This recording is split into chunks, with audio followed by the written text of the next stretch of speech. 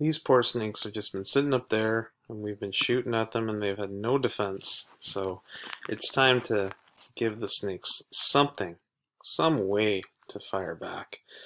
So we are going to make the snakes fire back at the hero.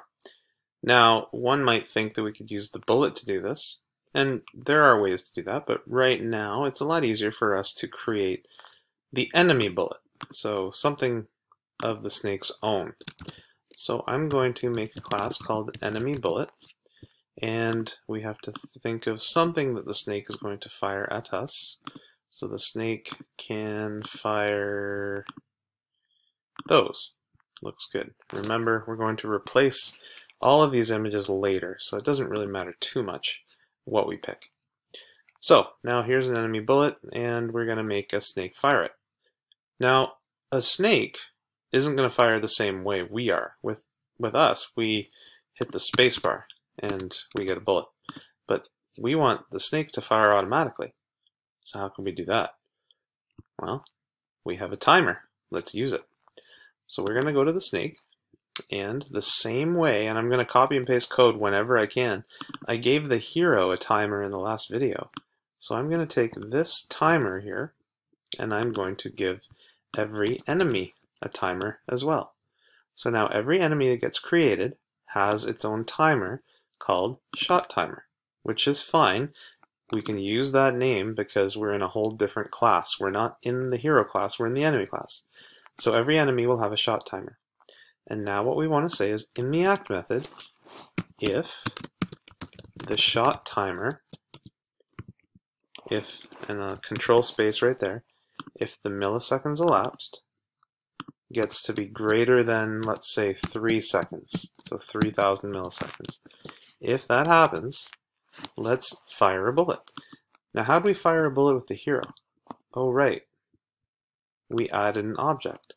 So I'm going to copy that exact code. Actually, while we're at it, might as well get the other one too. I'm going to copy both those lines of code, and I'm going to paste it right here.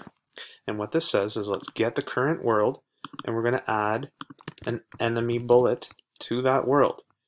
Now, do we have to change these? Well, where do we want the bullet to come from? We want it to come from the current coordinates of the snake.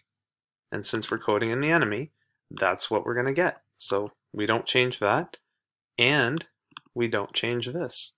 So this means that every 3 seconds, the snake is going to fire a bullet. Let's see if it works.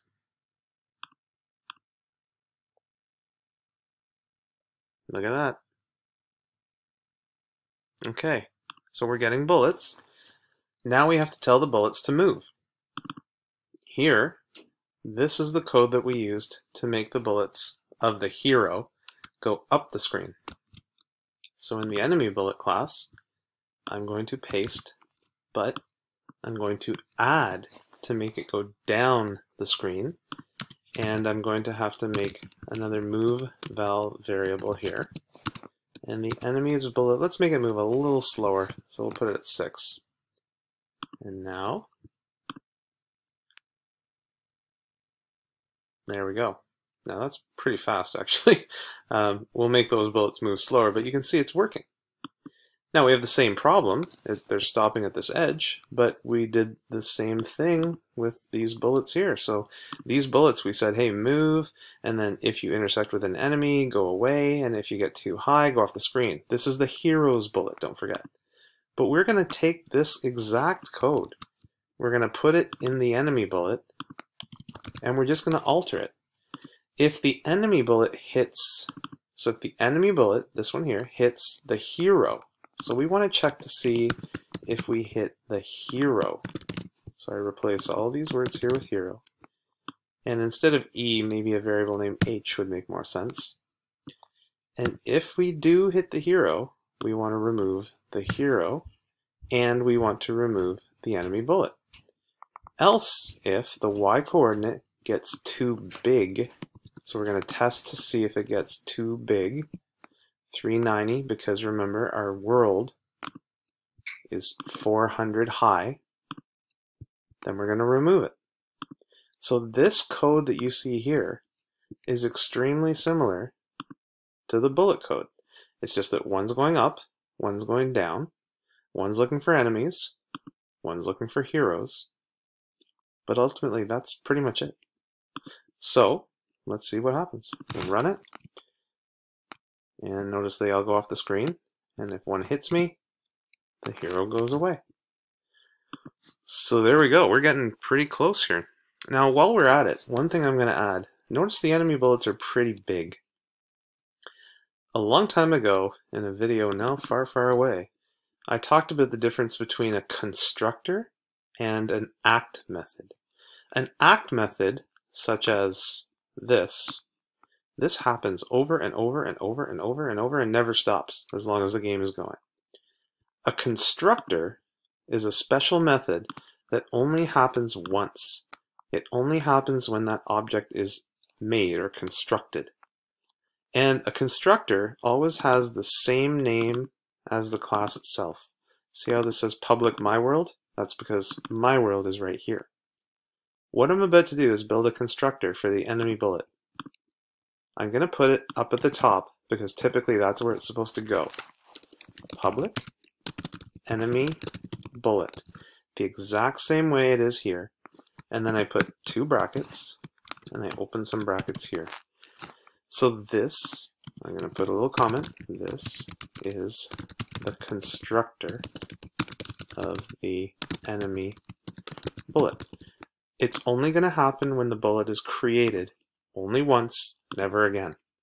And the reason I'm doing this is because I want to take the image that makes up the bullet. So I type get image, two brackets, dot, and then down here there's a scale feature.